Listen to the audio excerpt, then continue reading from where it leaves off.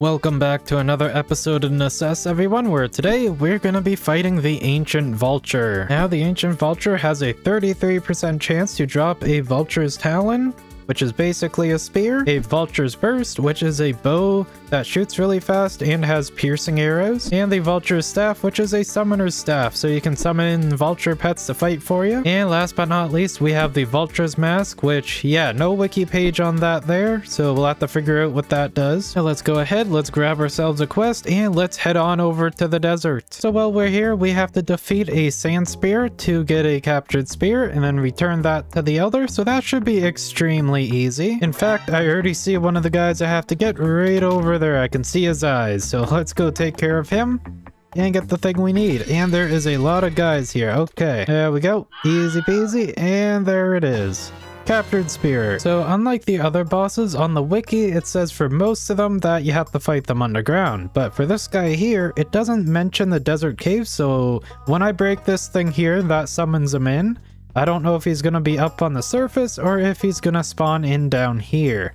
I guess we're gonna have to find that out. But before I summon him in, I'm gonna go turn in this quest here. So I made the assumption that he's probably gonna be up on the surface, so let's go ahead and break this thing here. And oh no, he's gonna be down below. Okay, good to know. Good to know. Alright, let's buff up before I forget. There we go. And let's get my guys out. I'm gonna stick to mostly dodging. Oh, he's shooting feathers. He seems to be targeting and shooting feathers. I think I was just one shot. Alright, so just check the footage, and I was indeed not one shot. I was just being an idiot. Alright, 3, 2, 1. Let's go. Let's do this thing. Now I'm gonna focus using this weapon because I do notice my slimes don't do... Yeah, my slimes don't do nearly as much damage as this thing, so I'm gonna focus on using this rather than them. This does a ton more damage, that is for sure. Like, almost down to half already. That's pretty good. Oh, let's focus on the eggs. Okay, there we go. Is there any others? Yes, there was. And I gotta pay attention to the directions so he doesn't just charge me and I get stuck again. That has been killing me a lot. Oh, and I jumped right into him again. Good thing it's almost healing time. And I jumped into him again. And I got hit by one of his children, I think. Okay. Oh, what am I doing? I'm not even aiming at him. Okay, where am I at? Right there. Oh, almost got him. Almost got him. And we did it. All right, nice. What did we get? We immediately got the Vulture Staff. And we got a decent thing on it, too. So this guy is an upgrade for me. Yeah, not much of an upgrade. It does 2 extra damage, but you know what? 2 is better than none. That is for sure. And I can, I suppose, go back and see if I can get a better thing on it from the wizard. All right, time to lose all my money. Oh, that was immediately awful.